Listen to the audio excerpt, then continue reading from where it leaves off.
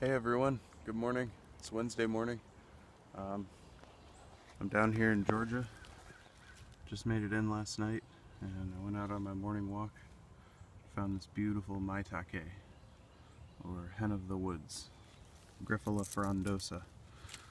This is a gourmet edible mushroom. It's absolutely fantastic. It's also medicinal. And you can see from my hand here, this is maybe, I don't know, 3 pounds, 3 pounds here. But out of the same spot a number of years ago, I picked, I think, a 16 pounder.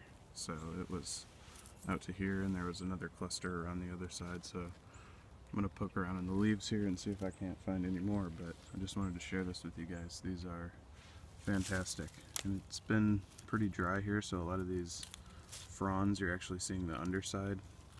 But inside here, you can see it's this kind of dull bluish gray color. Peel a small piece off here so you can see. Actually, there you go.